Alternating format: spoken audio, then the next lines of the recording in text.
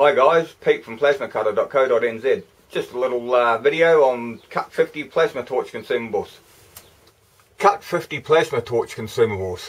Now this is a standard Cut 50 plasma torch, or an LG40 or a PT31 depending on what country you are in.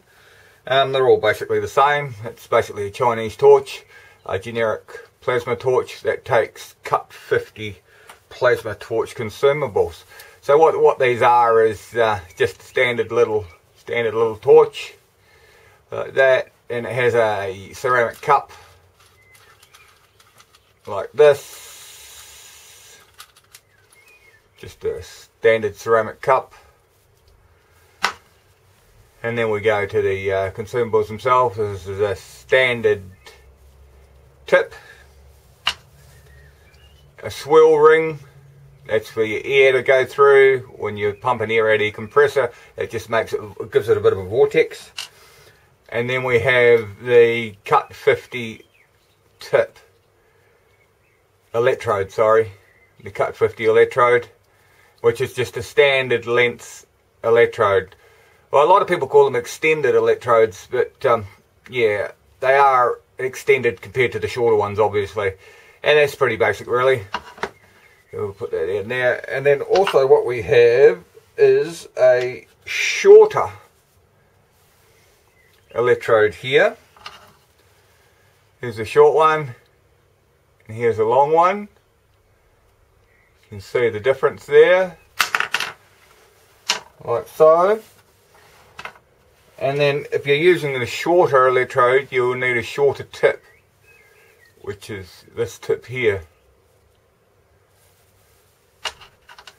And then we have another electrode as well, which is an extended electrode, which is nickel plated. Nickel plated, I find they're a little bit harder. I like the nickel plated personally, but it's just a matter of opinion. And yeah, so if you're using a nickel plated, you can either use a nickel plated electrode and you can use a normal copper plated tip, or you can use a nickel plated electrode and use a nickel plated extendable tip.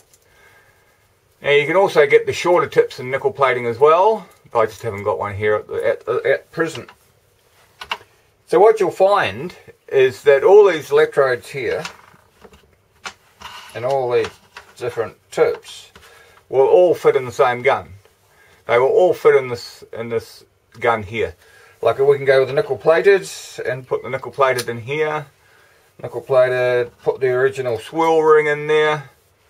Put the nickel plated cutting tip in there, and then put the original ceramic cup on there, and you're ready to cut. Or you can do the same thing. So we take all these out. Now we put the shorter electrode, which is considerably shorter. See how short that is? And then we put the swirl ring on, and then we put the shorter cutting tip on, like so. See how short that is compared to the other one? And then we screw our original, you don't need any different size to use our original ceramic cup on top of there. Screw the whole lot down and you're ready to cut.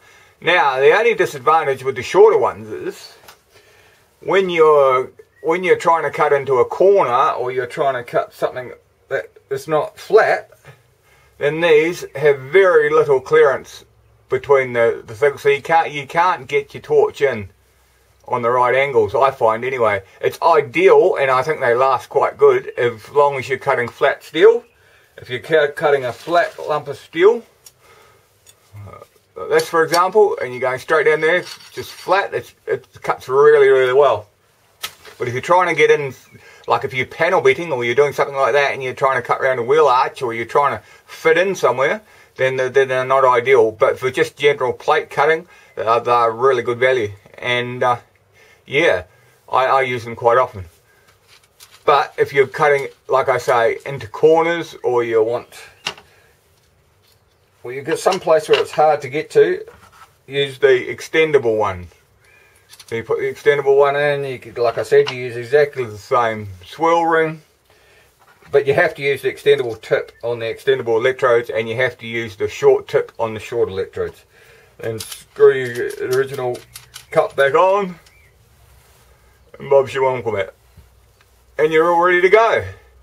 So yeah, I hope you understood what I was trying to say there, and it's just a little short tutorial on Cut 50 plasma torch consumables. Thanks guys. Hope you learned something. Click the links below if you're looking for consumables. See you next time.